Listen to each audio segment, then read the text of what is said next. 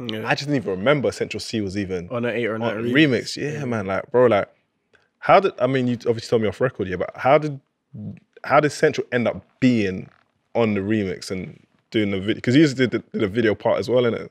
He shot a video. So what happened is, the reason I done the remix is the 8 on Nuttin is no radio was literally playlisting the tune, but the tune was shelling off the streets. We was performing at the unis, me and Bo, like it was shelling.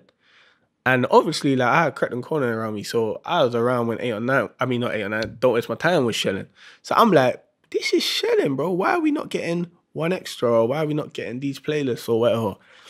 So I said, I gotta do something, and do something massive that they have to playlist. And I wasn't taking no chances, so I done 2 official remixes. I done a street remix, this is how I had it in my head, and I did a remix of like the artists that you would say are stamped in the game, the bashies, and do you know what I mean?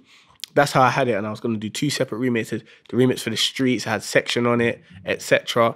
And then I did the other remix that had the Bashi, Angel, do you know what I mean? Bashi's verse was crazy. Crazy. Yeah. But then even when I done that, and even pulling that all together, you don't realize that at the time you're actually A&R in this. Like, to put all them artists on a song and just get all of these verses, and that is madness, bro. That was a madness. And then going and filming it all separately. But that remix I done that, and then Crep said to me, Crep's a genius. I always got to give him his credit. He's a genius. He said to me, Youngs, put the instrumental online.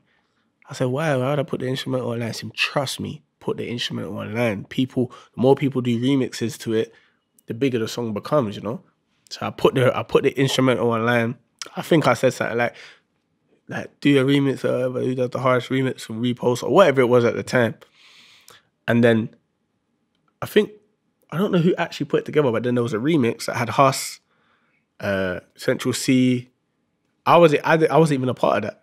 They just done that themselves, put it together, and yeah, it was hard. That's the first time. No, that wasn't the first time I heard of Central C, actually. I heard of him before that. I saw a freestyle of him before that, I think. But then he was on that as well. That was actually a good remix, bro. Like, that had some big hitters on it, bro. Bro, when you actually look back on it, it's mad, bro. Like, even like I said, I remember Angel one was hard as well. Yeah, my favorite. That was my favorite verse. Yeah, the way he came in. Because it was different. Yeah, he came in, meant it.